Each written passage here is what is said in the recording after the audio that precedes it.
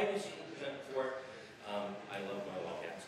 Feel free to follow along at tttt.heroku.com. Yes, you're probably going to have one too few or one too many, but you'll get it right eventually.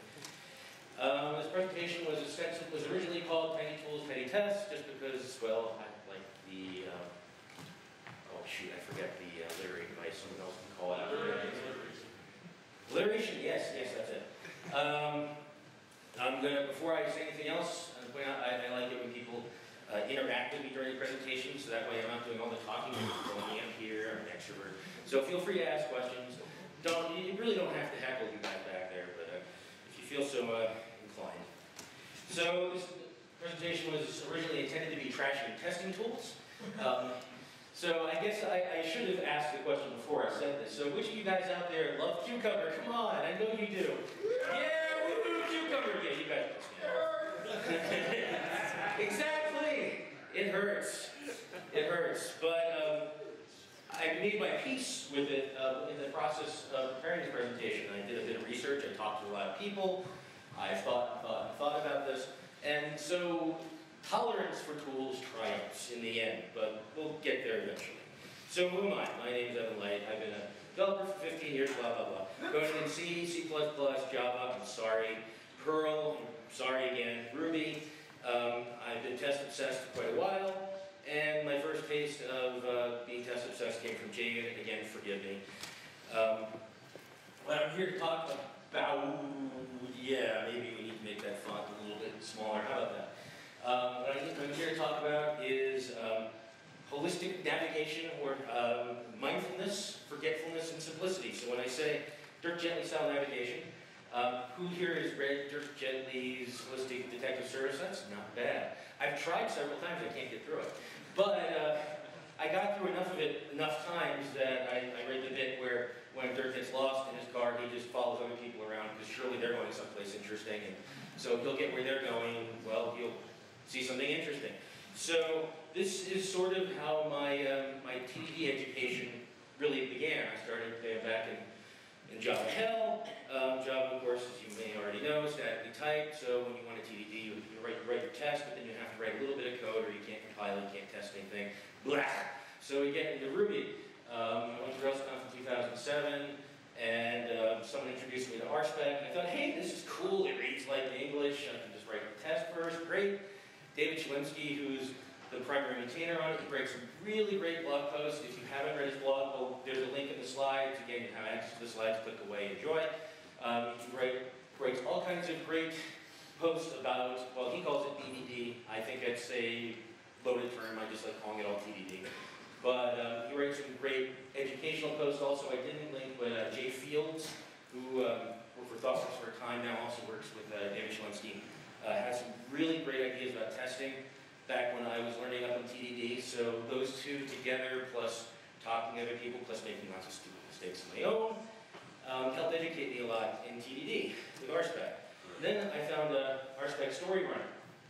Storyrunner was the first Ruby tool, at least I was aware of, that provided given when then syntax in Ruby, and with the intent of facilitating outside-in development, or I think as David was calling it, then started calling it acceptance testing, ATD, or ADHD, or in any event. So the point being, you test how your application works from the outside in. If you get all the features, you have all of your user stories captured as features in RSpec Storyrunner, they all pass, hey, your application works. This flies a little bit in the face of what Brian Helmkamp was talking about yesterday, to a degree, but that's not saying you don't rate any unit test. That's different matter. So I got to test unit eventually, and I found ultimately I liked testing more than I liked RSpec. I didn't think I would. It read too much like Java, the API at least. I don't know, how many of you guys can say that you actually looked in test unit in the Ruby 1.8 implementation? Really, that's it? Okay, so if I say that the code's really ugly, am I missing nodding heads? Okay, I see at least one nodding head. Yeah, the test unit implementation is really pretty hideous. If you want to do anything to it or with it beyond use the API, not much fun. In fairness, Nathaniel Talbot, who was the author, wrote it just after he converted to Ruby. So it looks looks like Java code written by a Rubyist. And yet it was in Ruby 1.8 for quite a while. But the API is really simple, and the learning curve is really short, and that was one of the reasons it was appealing. So I was working with some new Rubyist. They were certainly very new to doing test first, and especially very new to doing TDD, so better that than trying to teach them RSpec. But then Cucumber came along, and Cucumber, how many people here use Cucumber again? Let me see those hands again. Yeah, okay, so you guys know what Cucumber is. For everyone else, it's an external DSL. That means it's a language that is not Ruby. It's not Turing complete. That means that you can't solve any arbitrary computational problem with it. It is specifically designed for you to express requirements, which then map to regular expressions, which then map to blocks of code, which then actually try to test something. If that sounds like a lot of indirection to you, that was the impression that I got from it. I tried using it, I really wanted to love it, and it just pissed me off. So slides anyway. For any of these testing tools I described, how many of you guys have looked in /lib for those gems, for RSpec, if you looked at the implementation? Cucumber, anyway. Okay, not too many people. What I point out to you guys is if you're doing more than the most basic, well, let me ask a bigger question. How many of you guys are TDDing on a regular basis? Be honest. Okay. Well timed. How many of you guys are really TDD? See where hands go up. Okay. Well, that's fine. That's okay. I mean, for me, testing has really been kind of an obsession. It's made me a much better engineer without writing my test first, especially, but then without TDDing, my designs aren't as good. I have a lot of bugs. I recommend you guys focus on it more. But all that said, you should really look at how these tools work. A, there's a lot to be learned. B, you might see that there are things in there that you don't approve of and makes you not want to use them quite so much. But there's more to that. We'll talk about that a little more in just a minute. So I talk about being mindful. You've seen this quote before. Wayne mentioned it. You know, when you create things, you become defined by your taste rather than your ability. Your taste only narrow, so create. Well, I really didn't like Cucumber, and I bitched about Cucumber for a bit, and I thought, well, fine, I should just go try to make something. So when should you try to create something? Wayne was talking about this a little bit yesterday. When you have a complicated set of steps to perform that you're performing repeatedly, well, that's the beginning. The one that I add really is when you're using an existing tool, but it doesn't feel right. This is when I talk about mindfulness. When I'm working, I try to pay attention to, well, among other things, how frustrated I am at any given time. I once saw Brian Merrick retweet something, I wish I could find it, it was brilliant, where he said essentially the life of a programmer is 7.5 hours if you're working an 8-hour day. Is 7.5 hours a day of the computer telling you you're an idiot, punctuated by 30 minutes of gratification. And so if you're working with a tool that's making you feel like an idiot on a regular basis, it's possible, and maybe quite likely, it's not you, it's the tool. You might want to consider that. Don't necessarily blame yourself. So maybe you can do better. The other point that I make is that we have a bond with our tools. We invest in our tools. So if you're using RSpec in your project or Cucumber in your project, how easy would it be for you to switch over to a completely different testing framework? No, not easy. I'm sure some of you have tried. I know some of you have tried. If you're using testing already, you use RSpec, you want to convert all your specs, that's very expensive. Usually in projects I've seen where they try to do that, you just leave all of your old specs in place, you run that rate test, that rate task, you run the new rate task, and you run both test suites. Well, that's great, but it's not particularly maintainable. So I wrote this coulda thing because I didn't like Cucumber. I wrote it for me. A few other people have found it to be useful. It makes me feel good. But it's Cucumber tries to be a B2B tool to help you communicate with your customer. That help ostensibly to help them write your specs. And most of the time when I work with customers, I end up talking to the customer. I write the spec. I might get them to improve the spec, or I try to get them to improve the spec. And then I build it. So in that case, I need a tool that's for me. Cucumber is not aimed really at us. It's aimed at the people we're working for. So, I don't really need to go into more graphic detail about CUDA. You can look at, there's a link to it later in the presentation. You can go look it up if you want to. That's not the point. The point is, this presentation's about you. Why aren't you writing your own testing tools? You could roll your own. It's really not that hard. You probably spend a lot of time. I want to see a show of hands again. How many of you people spend at least half your time writing tests? Okay, that's at least a third of the audience. If you're spending that much time writing tests, if you have any discomfort with the tools you're working with, why don't you try to find, or do you try to find better tools? Or maybe you should think about making your own? It's the whole notion of if you spend so much time, so much of your day awake doing your job, you're doing a job that you hate, why are you doing that to yourself? That's like punishing yourself. Ruby's supposed to make your life easier. So building a testing tool is not particularly hard. There are about 3 different things to it. You need to be able to define a test. You need to be able to create an environment to run the test. And then you need to be able to define an assertion mechanism or an expectation mechanism to say, well, this thing should do this. And so it's really very little stuff. So a few nights ago, I wrote this little crummy thing, which you can probably barely read, especially if you're watching the camera. It's predictably called evident test, and it's 42 lines of code. So what's the answer? So clearly you all should use it. No, I'm kidding about the answer part, though. But it's 42 lines of code. It's not particularly pretty, but it has failures, it has errors, it has an assertion mechanism, it has a runner. This is not hard. This is something everyone I think should try to do. Just because you should realize that a lot of the tools we use, at least the basics, are pretty simple. So, a trend that I noticed for me, in terms of my TDD journey, is I started by following the community, again, the dirt gently approach. I wasn't sure where to go. I started looking at what everyone else was doing. I did that. I talked to people. I observed what they were doing. I tried mimicking, and then I adapted. I experimented. And then ultimately, I got to a level of sophistication, at least where I felt the need to improvise with, to try something different. And then that seemed a little familiar to me. Skipping ahead a little. That seemed to me like the Dreyfus model of skill acquisition. Have you guys heard of this before? Can I get some hands, something? There we go. Okay, so some folks have heard of it. This Pragmatic book, there's also a link. No, I don't get any money for it if you buy it. It's not any one of those. But this is the Pragmatic book, Pragmatic Thinking and Learning. Actually, Joe spoke about it 6 months ago in Utah.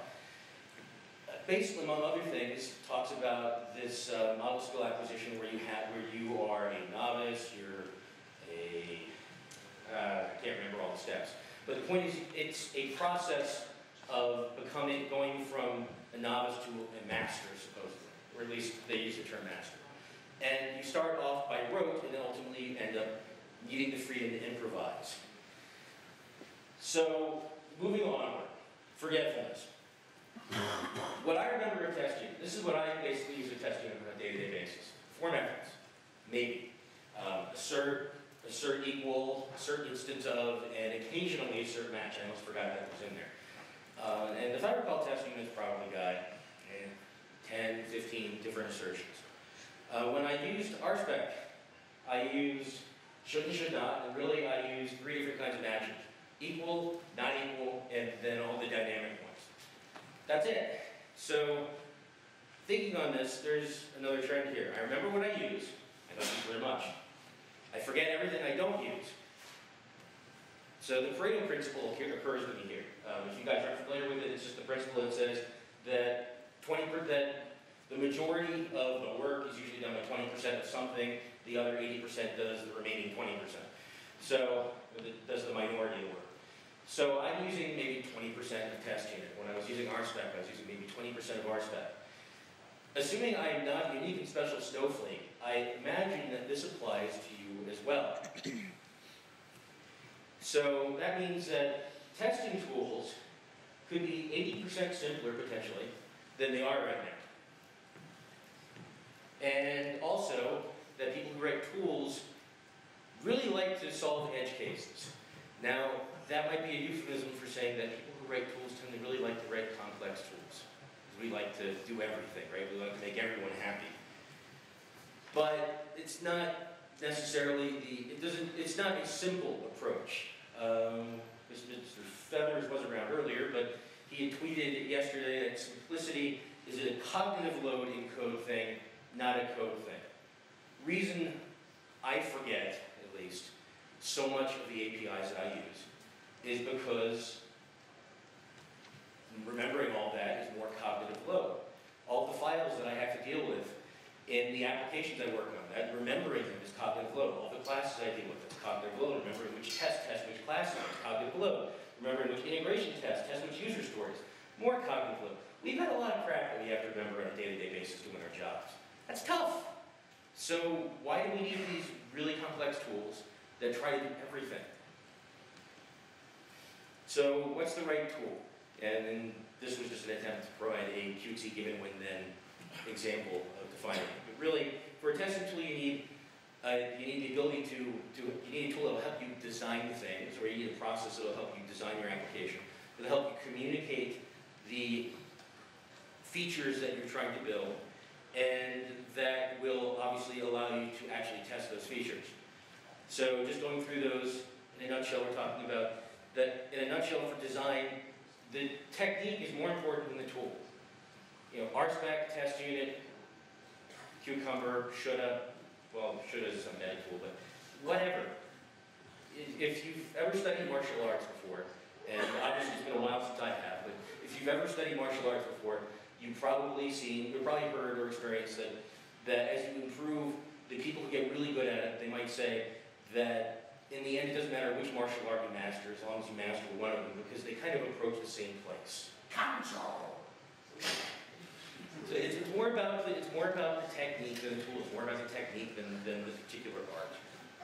But in terms of picking a tool, if you were a beginner, then picking a particular tool may help you. And the reason for that is if there is a strong community behind a particular tool, if you're new, you can learn from that community, like I was mentioning earlier. As far as the process of skill acquisition, it's very hard to teach yourself, but if you have good people to get examples from, you can learn from those people. So in that case, while I was giving everyone a hard time about Cucumber earlier, Cucumber to me makes sense, RSpec to me makes a lot of sense, especially for people who are new to testing, who are new to TDD, because there are other people in that community there to support you. You start to go in on your own, pick less common tools, write your own tool. You're going to be a lot more on your own at that point. So getting back to talking about communication, I'll flip past this real fast. Your testing tool is also a specification tool if you're trying to TDD. So if you want to bear in mind, who am I writing these specs for? Am I writing them for me, for my dev team, for my boss, for my client? It's really important. Or who is writing those specs? Am I writing those specs? In my case, I usually am. Do I have a customer or QA team who's writing those specs? So we already have this wonderful language called Ruby. It's why we're all here. But we have these tools that try to obviate a lot of our need for Ruby, that they try to provide a complete solution so you never have to leave their magical DSL land. But I contend that, again, the 80-20 rule applies, that you could use a much simpler tool, and then that other remaining 20% of the work, do it yourself. It's just Ruby. So my suggestions: choose a testing tool, choose one that you're comfortable with, play with it, find your 20% if you can, improvise the remaining 80%, or possibly write your own tool. So, trying to wrap up, while I talked about testing tools, this is really an allegory for a larger concern in mind. This is not just about testing tools. Most tools in the Ruby community, unless they're trying to implement to a specification, that's one exception I've made, most tools in the Ruby community try to do too much. They try to encourage you to work just within their constraints. That we should expect a little bit less from our tools, and maybe we should just make a little bit more effort on our own. don't try to use your whole tool maybe. Try using just a little bit of it. Try not straining your brain remembering things, but improvise just a little bit, play a little bit. So mod's tools can still be powerful. You can build everything, all the assertions it tests you can build every one of them just using assert. Basically almost everything in RSpec you can build with should and should equal and should not equal, basically. And then to extrapolate a little further, I think a really good example is Unix itself. That Unix is a bunch of small tools that play together around a larger kernel. Ruby is essentially our kernel. We have some really small gems, but then we have a bunch of really big gems that we use on a day-to-day basis. Maybe we should have our nice big kernel that's really awesome, and a bunch of little tools that play well with each other around it. So, I'm just going to say in closing, I also curate and run this unconference Ruby Camp that's at the end of September this year in the Washington, D.C. area. It's a one-day code retreat. If you don't know what code retreat is, I'll gladly tell you about it later, or you can Google it. In 2 days of unconference, it's actually, oh my God, outdoors in the big blue room. And it's completely free. Food's provided for. You actually sleep in cabins, so no, you don't actually have to sleep outdoors. So if you're interested in it, you can go Google it, or you can talk to me about it later. I've got some links here for additional reading if you're interested, for various different testing frameworks. I suggest you might want to look at the APIs, you might also want to look at the library, the /lib. And then just usual thanks. Thanks for listening. Hope you guys got something out of it. If you have any questions, you've been holding back. Those of you who are still awake, because I know it's been a long time. Wayne! So you said earlier that the Evan test has insertion support. Does that mean that it is fundamentally meant to be used with Cucumber? No, I didn't say it has insertion. Sorry.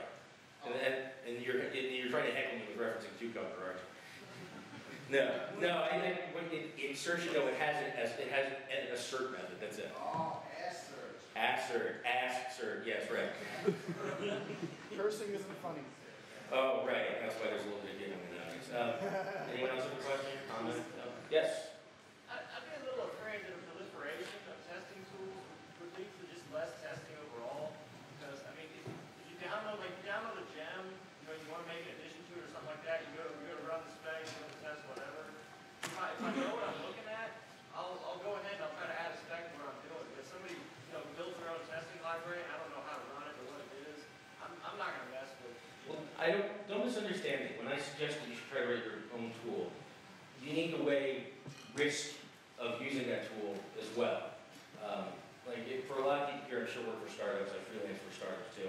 You don't want to use something that's completely untried and proven necessarily, unless you wrote it, you're there to support it, you know you're there to support it, other people in your team agree it's a good idea. I don't tend to speak in absolutes, so anything you hear me saying, there's the caveat of usually it depends. Okay, I do not speak in absolutes. Yes, Mike? I think you should write your own testing tool, and you should write your own web framework. Now, whether or not you use them in production for every application, that's a separate question. That's right, but it's very educational. I mean, another example, I wish it was recorded, but Charles Max Wood did a great presentation for the web conference, where basically he wrote a mini Rails framework entirely on top of Rack, where it demonstrated how it would be done in the context of a 45-minute presentation. I wish I need to do that personally. I don't know how to do that off the top of my head either. Anyone else? Comment, question? No? Wait, there's a hand. Oh, there's a hand, sorry. Barney. When I've done TDD, what I find is I find myself spending so much time doing it. And like you mentioned, I get a little discouraged with it emotionally. I want to get back to making stuff. And you mentioned the most important thing is not what tool you use, but technique.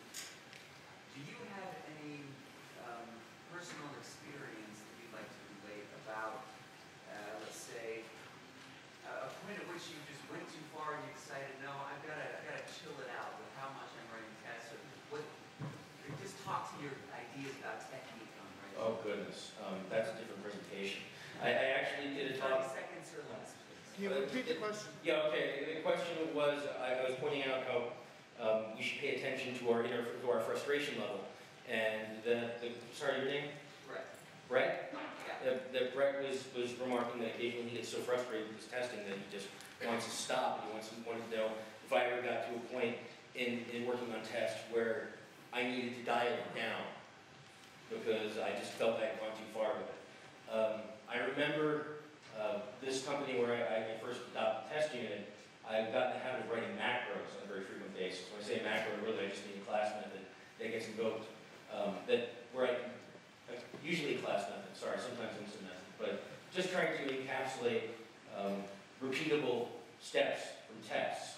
And when I started to get 2 or 3 levels deep in macros, I knew I was in deep trouble.